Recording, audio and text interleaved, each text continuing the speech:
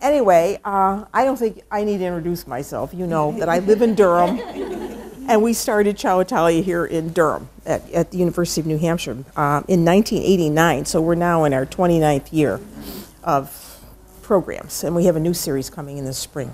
So we always are a year ahead of ourselves when we're filming the shows. And to do that, we have to go out and get funding like everybody else. So, and with the show comes a book all the time. You have to have a premium, they call it, you know, a book that is kind of a companion to the series. So doing 13 books is not unusual when you think about the 29 years that the show has been out here. So this book is really a capstone, and when I wrote it, I self-published this book. I decided to become the publisher, and I'm glad that I did, because then I had control over everything. You don't need to introduce me. We're old friends now. So what I wanted to accomplish with this book was I wanted to take people to Italy with me who had never been, but I wanted them to come vicariously. So I knew that when I wrote this, there are people who have never been to Italy and are never going to Italy, but they could go to Italy with me through this book. So on the inside front cover, I put a beautiful map of Italy. And actually, this is the map that is in our studio, and it was made especially for the TV show. And I can't tell you how many people write in and say, where can I get a copy of that map? So I put a copy of it in the book. And why it's in the front cover is because this book is not just a cookbook. It's got over 160 regional recipes along with beautiful photos and scenics. I took the scenics, but there's a food photographer who did the food photos. I wanted people to be able to go to this map when I was talking about when saints compete in Gubbio. Because I tell you, well, where is that in Italy? So you could go and you could say, oh, it's right in Umbria. It's in the center of Italy. That's where she was. So this map becomes kind of like your guide, your I don't want to call it a virtual guide because it's not, but it's a good visual guide of what to expect in the book. So when I wrote this book, it took me a couple years to write it, and I do all the writing and I do all the testing. And all of my books, including this one, are based on old journals that I keep for every trip that I've gone to Italy. So in my library, I've got them all stacked up. You know, 1989 I went here, 1990 I went there. And those journals are really my lifeblood to writing a book, because even though I have journals that I haven't looked at for maybe 10 or 15 years, if I'm doing something and I need to recall a fact about something, I go to those journals, and it's amazing how you can be right there again when you start reading what you wrote. It's just there, you know, you visualize the people that you were with and what you were doing. So those journals were the foundation for writing this book. But this is kind of a capstone of my career of 30 years of traveling in Italy. So I call this a cookbook and a travel book, because I want people to realize, like I have said in my series all along, there's no such thing as Italian food. There just isn't. There's regional food, and that's all there is. So when you're talking about the foods of Italy, you have to talk about 20 individual, distinct regions that all have their indigenous ingredients and their techniques on how to do things. I'll give you a perfect example. One year, when I was in Sicily, and I'm half Sicilian and half Neapolitan, so I know that I am Arabic and Greek, I'm Phoenician and Roman, I'm all those things that went into making what is called Sicily. And Sicily is just a hodgepodge of cuisines. There's no Sicilian cuisine, because the Arabs were there, the Greeks were there, the Romans were there, the Spaniards were there, the French were there, the English were there. They all left their impact on that island in everything, in their culture, in their architecture, in the way they talk, and particularly in the food. So there's no specific Sicilian cuisine. But anyway, I'm in the middle of Sicily, and I'm in Caltanissetta, which is right in the center, the region right in the center where my grandmother came from, right about there, right there. So I'm there, and I'm at a winery called Re Galeali. And the woman I was working with there, we had the TV crew with us. We were going to do a show about Sicilian breads. And her name was Anna. And one day she said to me, I'd like to take you to the next town, which is Vallelunga, that's the name of the town. I'd like to take you to the next town to meet the pasta maker. I said, sure. Now, I do not understand Sicilian dialect. That's just like, oh my God. You know, I know enough Italian to get by, but Sicilian dialect? Mm-mm. Okay, so we drive over to Vallelunga, 5 miles away. And we walk in, and I see this guy, and he's at this pasta machine, and he's making pasta. And she introduces me to him. And he starts talking to us about, in Sicilian dialect, about the pasta that he's making. Now, pasta in Sicily is only made with semolina flour and water. That's the difference between a dried pasta and one that's made with eggs and flour, which you'd find in northern Italy, not in the south. Because if you know anything about Italian history, you know that semolina flour is a hard wheat flour, and that was what sustained the ancient Roman armies. That is how they were able to conquer Italy, because Sicily was that bread basket. Hi, welcome you guys. You're kind of late to the party, but that's okay. I'm talking about Sicily. So the pasta maker is there, and I'm listening politely. I have no idea what this man is saying. And after we left, I said to Anna, remember, she's 5 miles away. I said, Anna, what did he say? She said, I have no idea. So that tells you how localized things are. The language, because remember, before 1861, Italy was just a bunch of little independent places. There was no unification. We, as a country, are older than Italy. Italy was not unified until 1861 after Garibaldi came marching through there. So it's no wonder that there's so much localized culture in the food and in the language and so on. And so that made me feel good to know that she didn't even know what he was talking about, and you know, she's a native Sicilian. And that's true about the foods too. Because in this book, I tell you that there's no formula for making Italian foods, none whatsoever. I explain that in a chapter about sauces. And I'm talking about what is a ragu sauce and what is a tomato sauce. Two very different things. A ragu sauce is meat-based, and it's always long simmered, so we would call it here in the States Sunday sauce. I don't know if you've ever heard that. You know, Sunday sauce. And it's called Sunday sauce because you would start with these tough cuts of meat. You know, maybe you had spare ribs or a piece of chuck roast or whatever it was you had. Tough cuts of meat that were inexpensive.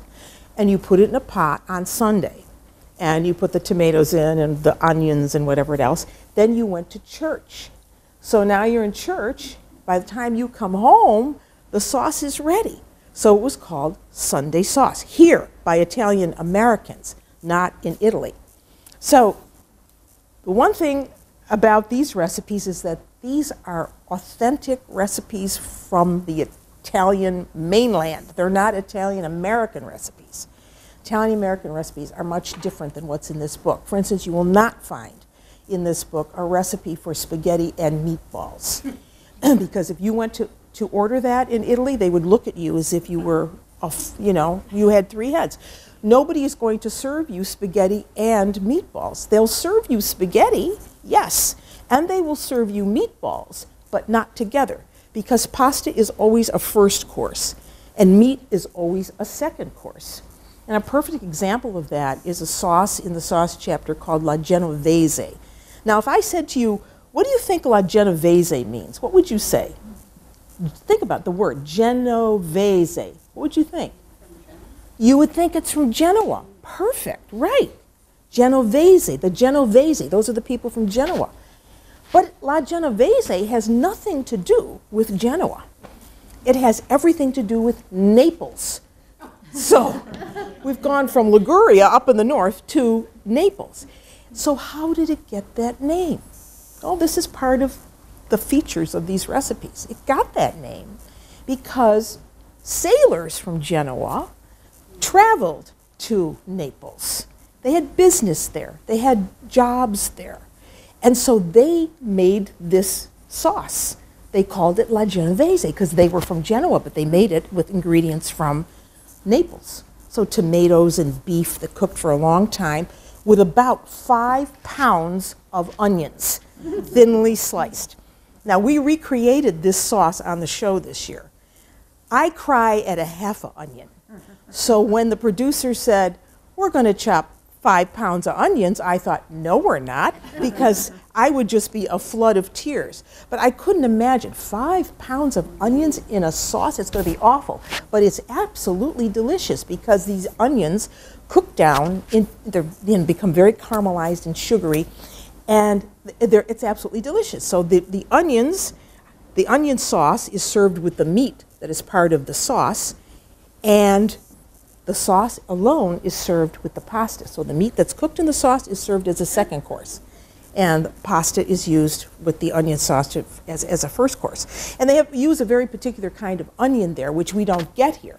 So when I did the recipes, I said to you, you will come very close to approximating the flavors of these Italian dishes. They won't be exact because you don't have the exact ingredients, but we will make substitutions. For instance, what do we think of when we think of a sweet onion? I think of a Vidalia onion. So we substitute a Vidalia onion for the onions that are peculiar to Naples. So there's all kinds of stories and folklore that go along with the recipes. And I wanted you to get a good sense of what Italian regional food was really all about. So I didn't want to spend the whole hour just yakking at you. I wanted to get some questions from you, and I thought that that would kind of evoke a lot of different kinds of information that I could impart to you. So does anybody have any questions they want to ask me? Yeah. About the different recipes in different areas. Yeah. How about Tuscany? Yeah. Is it divided into northern, southern? Well, no. I mean, Tuscany is a region. Yeah. There are 20 regions. But within Tuscany, you know, people will cook a little differently. In Siena, they might do things a little differently than they do in, let's say, Rada in Chianti, or they do in Florence. For instance, if you're in Florence and you go into a restaurant, what is the classic dish that you're going to order? You're going to order bistecca. You're going to order a porterhouse steak that is just barely heated. Yeah, they grill it, but it's, you know, you never want to ask for it well done. Oh my God, that would be awful. That would be like asking for cheese on fish, which is never done in Italy. So this porterhouse steak is grilled just until it's, you know, warm through. And then they serve it with some arugula, you know, kind of a peppery green, and a drizzle of extra virgin olive oil, and maybe a squirt of lemon juice. That's it. That's a typical Florentine dish. You go to Siena, you're not going to have that, even though you're still in the region of Tuscany. Right. You're probably going to have wild boar with pappardelle noodles. Oh, yeah.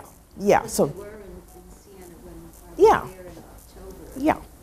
Yeah. And wild boar is a very popular dish there, and it's usually cooked with a sauce, and it's served over a wide noodle that's called a pappardelle noodle. Or you'll have something called ribollita, which is a word that means reboiled. And what it is a soup. It's a classic Tuscan soup. So I encourage people who are going to travel to Italy, know what the food is before you go. So you could just study up on a few things and find out what are some of the classic dishes and have those in your head when you go into a restaurant to order. So yeah, the food, you know, is very, very localized. Anybody else have a question? Oh, come on. Yeah, come on. Can I ask about your new show? The Yeah. name and time? And Well, the show is still called Ciao Italia, as it always has been.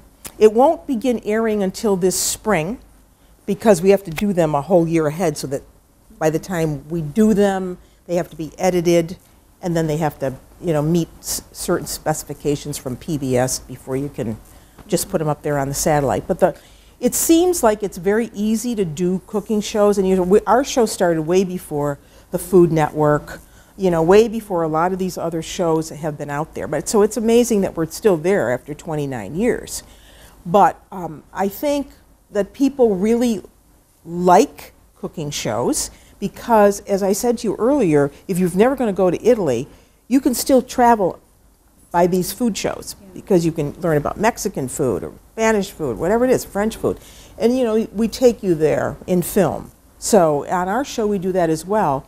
When our budget allows, we film in Italy, and that's always a challenge. And there are many recipes in this book from places where we've been where we were filming. For instance, there's a great recipe in here for an apple cake that's good this time of year because it's fall. It's called the apple cake from Mondovì. And Mondovì is this tiny little town in the Piedmont, in the north of Italy, in the Piedmont region, where some of the greatest wines of Italy come from, like the Barolo wines.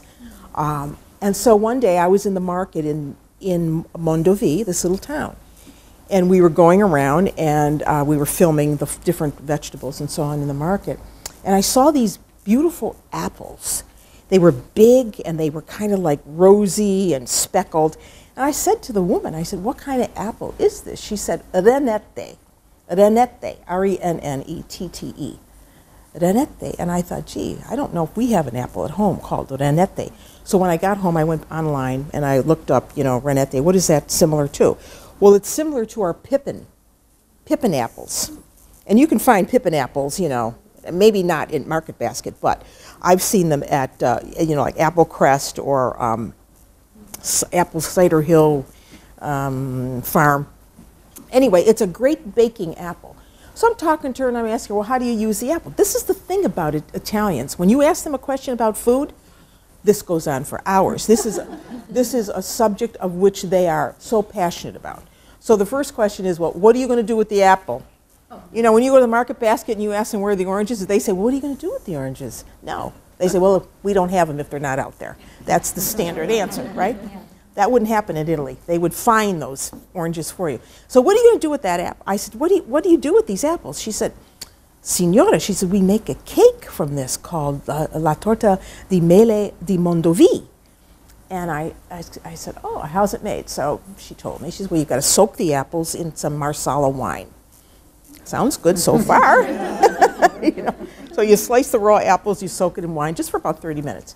And then you make a cake batter. You know, you've got butter and eggs and flour and sugar and a little bit of vanilla, and you mix that all up. And you separate the eggs and you put the egg yolks with that sugar mixture, and then you separately beat the whites so they're, you know, like stiff peaks. So then you drain off that liqueur from the apples and you add that to the egg flour batter, the liqueur. And then you spread half of it, you fold in the egg whites and you spread half of this batter in a springform pan or just a cake pan, and you pile up all of the apples on top of that, and then you put the remaining batter over it, and you bake it in the oven. And it's the moistest cake. It's so easy to do, but it looks like it came out of a French bakery. So you have to try it because it's very, very good. Sounds like it's part upside down. It's not upside down because you're doing it like in a springform pan. If you didn't have a springform pan, you could do it in a cake pan. Yeah. You're not turning it over. It's very delicate when you look at it. Well, one of the other cakes that's in here that really intrigued me, and I did a lot of research on, is a mimosa cake. It's called La Torta Mimosa. And I thought it was very timely to put it in the book because I feel that this is the year of the woman, don't you? Oh, yeah. Women power. So what does March 8th mean to you? Anybody know? March 8th, for all the women in this room, you should know, is International Women's Day. So when on March 8th, I want you to put out all the books that were written by women, okay? And I'll come over and bring the cake. So International Women's Day. And I'm thinking, now what do they do in Italy on International Women's Day? So I go online and I find, I type that in, and it turns out that they make this cake for women because in Italy, on International Women's Day, March 8th, they give women a yellow flower. It's called the mimosa flower. I don't think it grows here. It's a yellow flower. And the cake is kind of yellow looking. So, and they make this cake for women. So I'm reading this and thinking, you know what, I'm going to make that cake. So I made the cake. It's basically a sponge cake. And you make a sponge cake, very easy. And then you take like a Pyrex bowl, you know, just a regular Pyrex bowl. And you've cut the cake in layers. And you just put some plastic wrap in the bowl. Put one layer of cake in it. And then you've made a pastry cream. Now, if you didn't want to make pastry cream from scratch, you could go to the store and, you know, use instant pudding or something, but I didn't say that. So you make a pastry cream, and you put that over that first layer. Then you put the next layer of cake on, more pastry cream, the next layer of cake. So you've got 3 layers. Then you fold over all of that plastic wrap, press on the cake so it's nice and tight in that bowl, and you put it in the refrigerator. And you can do this like the day before. You have to do it the day before. So now you're ready to serve the cake. So what do? Well, you undo all of that, and you just flip that cake over onto a cake plate, and you have reserved one layer of cake that you've cut into little squares. I know it sounds complicated, but it really isn't. Well, it's not a trifle, but it looks really, really pretty. And when I made it, I thought, I'm so happy I did this, because it really is a reflection of how people think about women in Italy. I'm trying to find it now somewhere back in here. It'd be nice if I used the index, but yes, sweets and fruits. So anyway, I made that cake, and so on March 8th, you must make this torta di Mondovì. But the other fun thing about it was, when I was in that market, when I was talking about the other cake, the torta di mele, I saw this guy come up to me. This is it. This is the torta mimosa. See? And you've just done it in a bowl, and then you've saved some cake, leftover cake, and you've just cut up little pieces, and you put it over the top like that. Isn't that beautiful? It's so easy to do. So it's like the frosting little cut up. Well, this is just cut up pieces of cake, and it's just got confectioner sugar over the top. And That's it. So as I'm, in that market, again, talking to the woman about the apples, I see this guy come toward me in a wheelchair. And this is the beauty of kind of, in the moment in Italy, you got to pay attention. This guy comes toward me, and he says, who are you? And I said, well, I'm here with the film crew. We do a show about Italian food in the States. And it turns out he's the mayor. Young, handsome guy. He's in this wheelchair, and I'm thinking to myself, he must have had an accident or something, It turns out that he's paralyzed from the waist down. He was so thrilled that we came to his town, this little town of Mondovì, and we were willing to, expose it to an American public about how they live and their culture and so on. So the next day, believe it or not, as we were going to do something else, we opened the newspaper, and there we are in La Stampa, which is one of the major newspapers of Italy. And I thought, oh my God, I didn't know that he was going to do that. But it was just a nice moment when I said to myself, the difference between Americans and Italians when it comes to food is that Italians have a real reverence for their food, a real reverence for it. Whereas, we waste everything. We waste things. Perfect example is bread. You know how, in Italian culture, bread is very important. There's a great expression in Italian. It's called lui è buono come il pane. In other words, he or she is as good as bread. Now that's a very powerful saying, because if you are as good as bread, you're the best. Because for Italians, when there's nothing else, there's always bread. Bread is always there. It's always on the table. You can count on it. Just like you can count on you. I can count on you. You're as good as bread because I can count on you. You'll always be there for me. And I just think that is such a wonderful expression, that you are as good as bread. So bread is very symbolic. There's a whole chapter in here about bread, the different breads from all over Italy.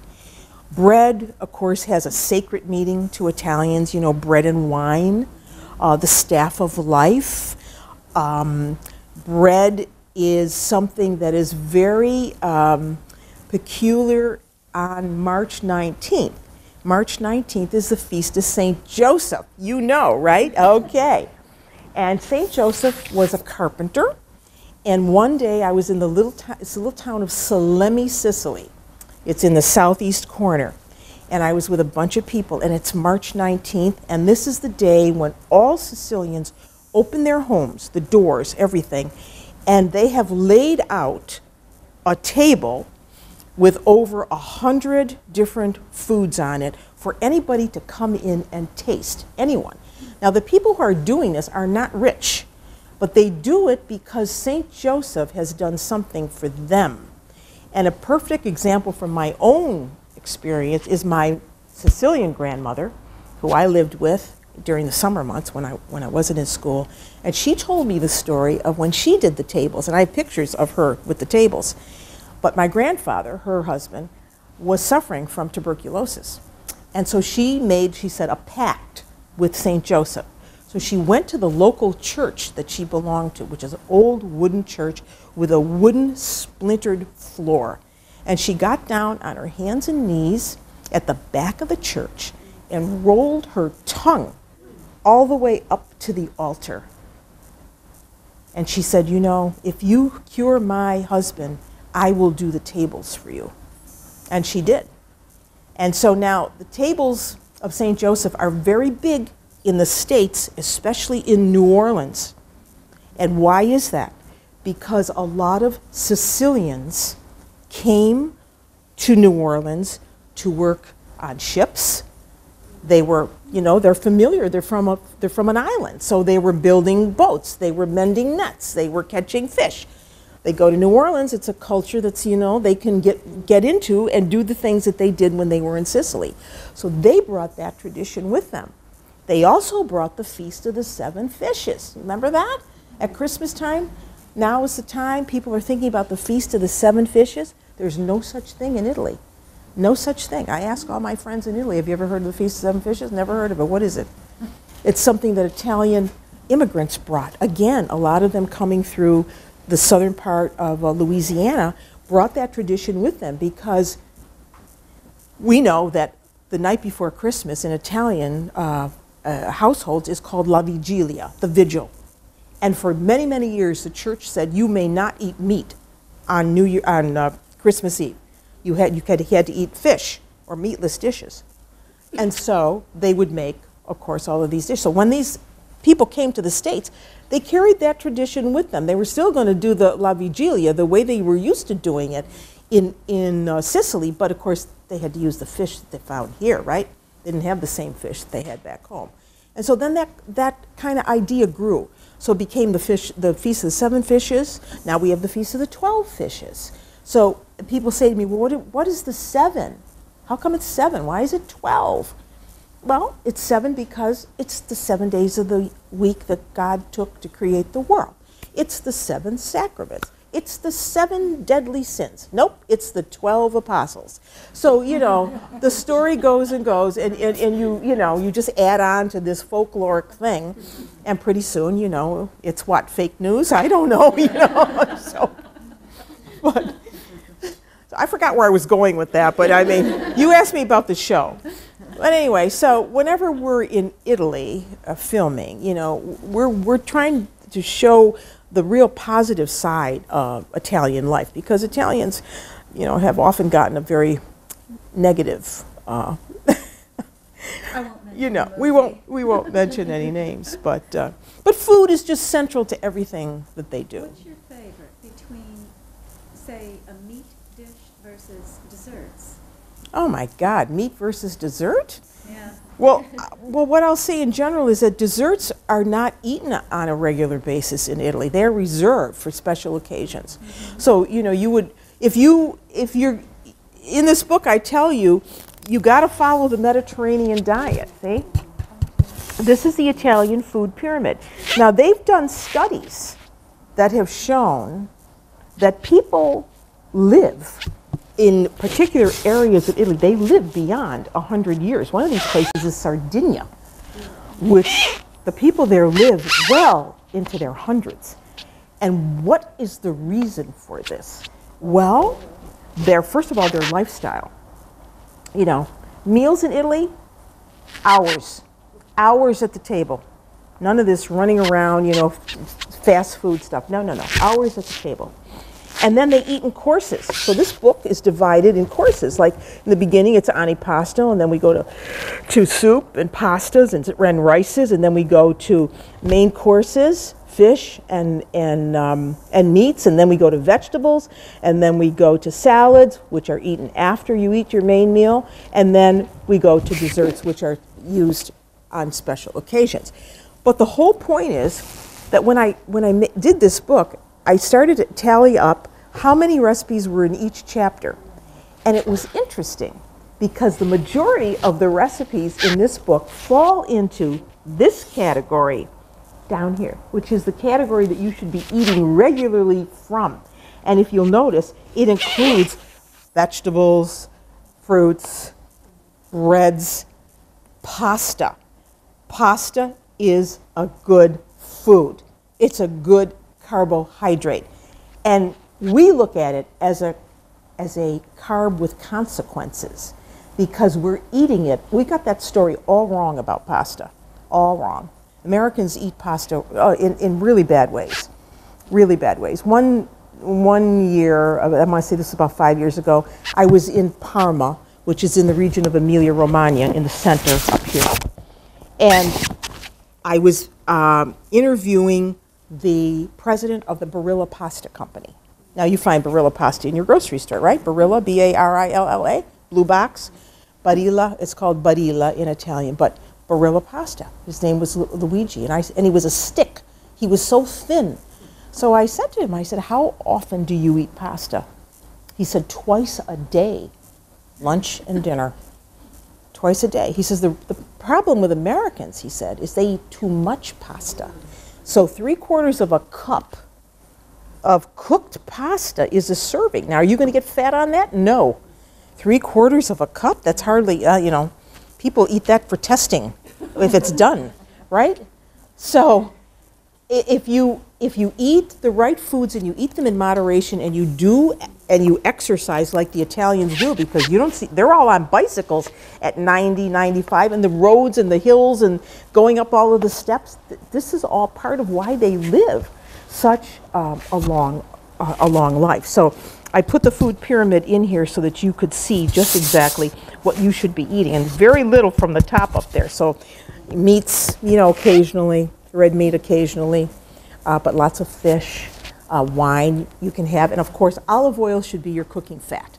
So most of the recipes in here that for the main dishes use olive oil, except when I'm talking about something from northern Italy and you would be using butter.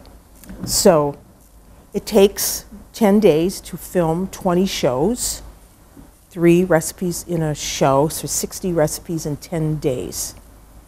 Yeah, and then we do 6 other shows on location somewhere.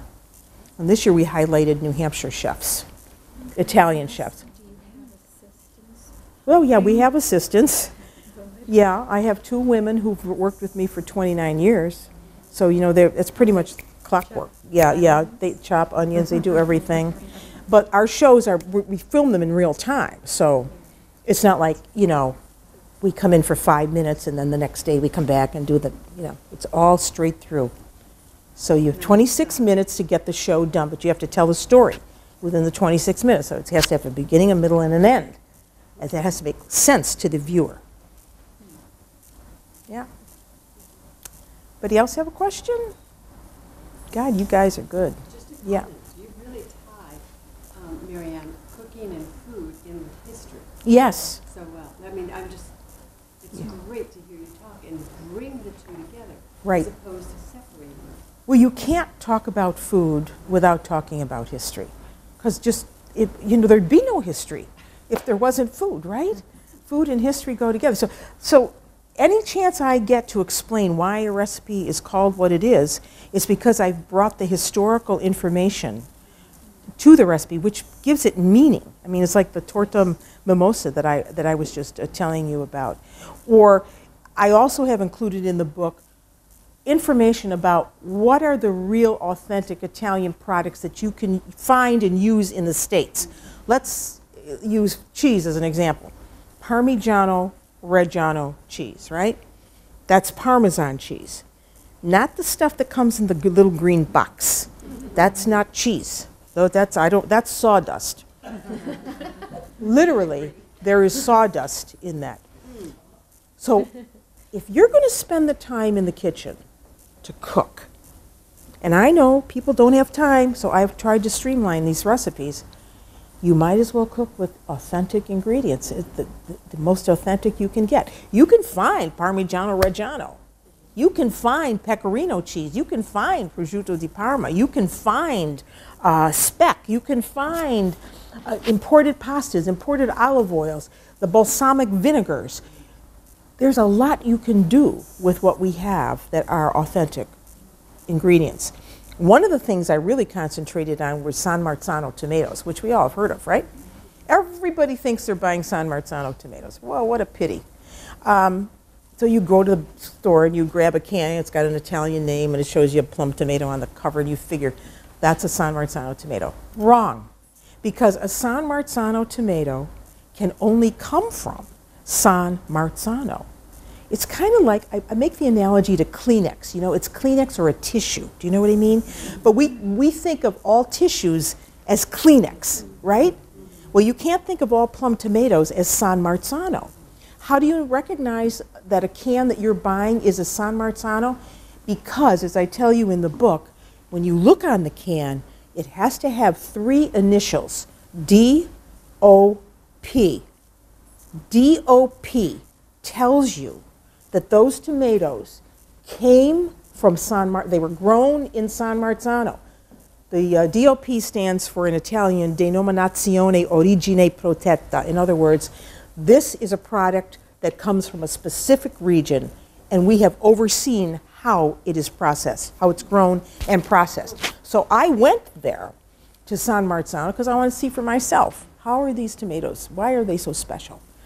And they're special because they grow in the foothills of Mount Vesuvius. And so they're in this very rich volcanic ash. Very rich volcanic ash. They're meaty, they're pulpy, they don't have a lot of acid, they're sweet, they're the perfect tomato for making sauce. So every plum tomato is not a San Marzano tomato. Now you can find, where are you going to find the DOPs? I found them in Market Basket. You're going down the tomato aisle past all the hunts and all that stuff. You look down to the bottom. Down the bottom, there's a brand called La Valle, L-A, and then V-A-L-L-E, and it's a D-O-P. Now, okay, they're going to cost you a little bit more money, maybe $1.29 for a 28-ounce can. But I'm telling you, it's worth it.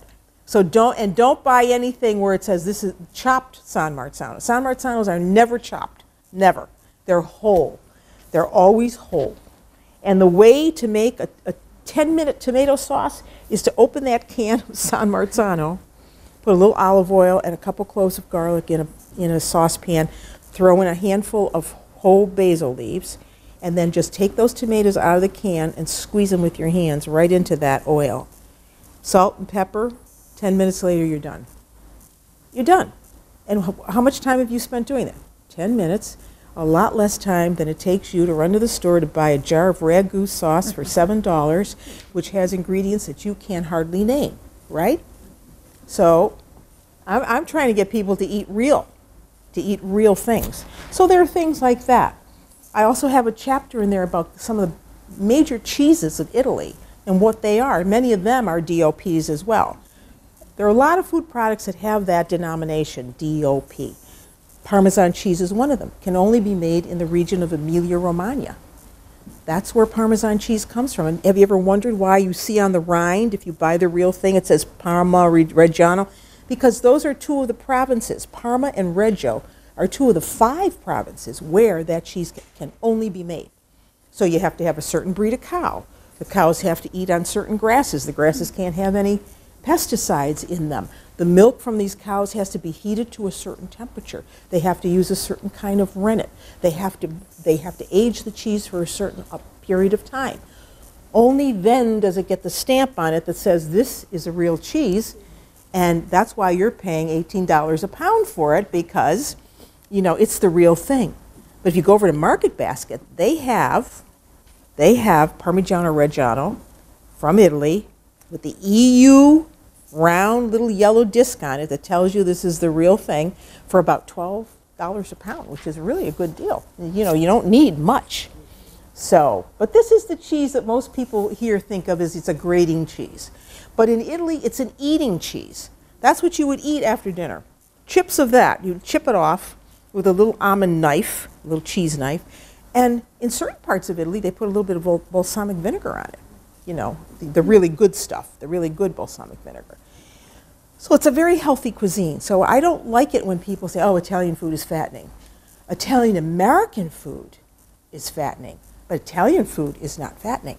It's not fattening at all. It's very good for you, and it's the diet that you should adopt. You call that the way they grow these real plants organic then? Because they have to follow certain dictates of the consortia. Well, the consortia is the governing body that oversees. No, I'm not saying that it has to be organic, but it has to be grown in a certain place. So San Marzano is the name of a place, and that's where those tomatoes are grown. So they have to come from there. Do they use pesticides? That I can't tell you. I don't think they use a lot of them, but you know, I'm sure they may use some. Could I ask, where did your passion start from? It started when I hated cooking. I said that in my first cookbook. If someone had looked into a crystal ball and told me this is what I would be doing, I would have choked on 2 meatballs. I remember saying that. I think it came when I made my very first trip to Italy after I won a contest. So I entered this contest kind of like, you know, it was in a magazine called Medical Economics. And I was reading it one day, and it said, send us a story about an experience that you've had, and you know, if we publish it, we'll pay you $250. Well, it was a medical economics magazine, and my husband's a physician. So I'm thinking he can't write for beans, but if I write under his name, maybe. So I wrote this story, because I had taken him with me to Italy, to Sorrento, to a cooking school. And he was there with all these women, you know, so he was like the only guy there. So I wrote this story about his experience in this cooking school. I never thought we would win, but we get a letter saying you've won. So you know, and it's under his name. And I'm thinking, okay. So they published this, and when the magazine came, I still have this magazine, it's too funny. On the cover it says Medical Economics, and there's a physician in his surgical garb, ready to go to surgery, and he's got his stethoscope over a chicken, you know. And the article was called "I Traded My Scalpel for a Spatula." So, once I went to that school and that happened, I thought, you know what? Maybe there's something here. I don't know. So, but that first trip was like a light bulb, because went on, because everything was a candy store. You know what I mean? The bougainvillea plants, the people who said buongiorno to you all the time with a smile, you know, the architecture, the food, everything. I just thought, wow, you know, I really have a great heritage. I should do something with this. And so then I did, you know, and I sent it reluctantly, but my husband said to me, you know, I was teaching here at UNH in the Thompson School. Oh, no. Yeah. And then I was teaching adult ed in Dover. I taught them the cooking classes, and he said, you know, you don't think about sending a proposal over to Channel 11 about Italian food. Well, this is New Hampshire. How many Italians are in New Hampshire, right? So I'm thinking, this is not going to go over well, because they're not going to understand what I'm talking about. But I did. So I typed it all out, you know, sent it over there. And they promptly said no, because, first of all, they didn't understand what the heck I was talking about, you know, mortadella, and you know, they had no idea.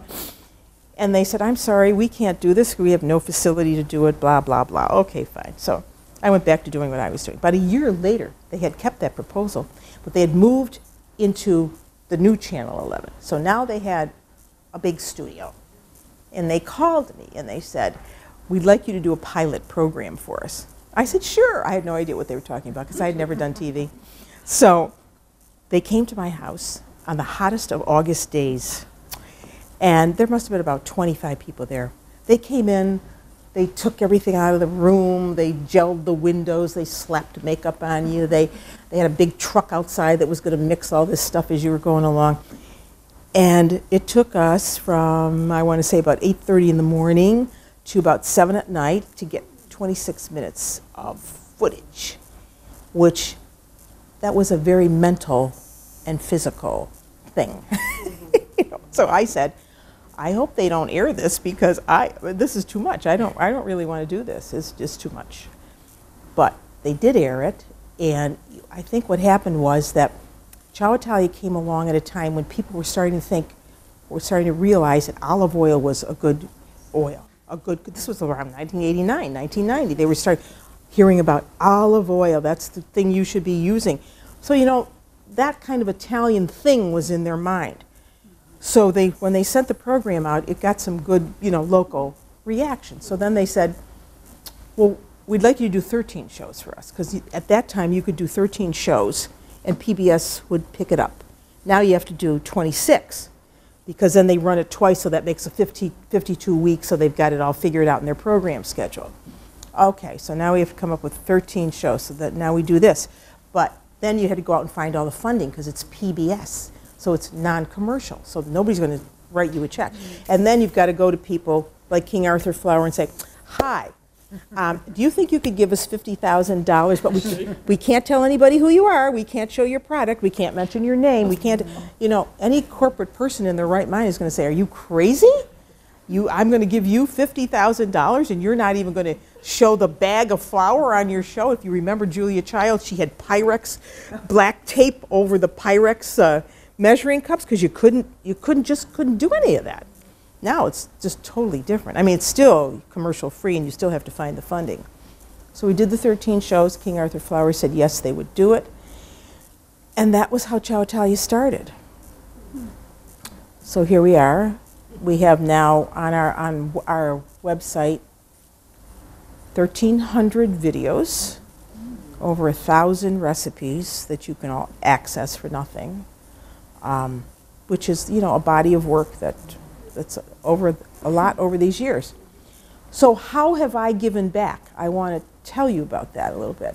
I have given back by creating a foundation. So I created the Ann Esposito Foundation about 7 years ago. And what this foundation does is it provides scholarships for culinary students who are serious about keeping the tradition of Italian food alive and are studying either in Italy or they are studying here in some culinary school. So we pay for their education in a scholarship form. That's part one of the foundation. And this year we gave scholarships to students in Boston University in their culinary and gastronomy program. We provided scholarships for the Lazarus House Ministries in Massachusetts. We provided scholarships for students at New York City Tech.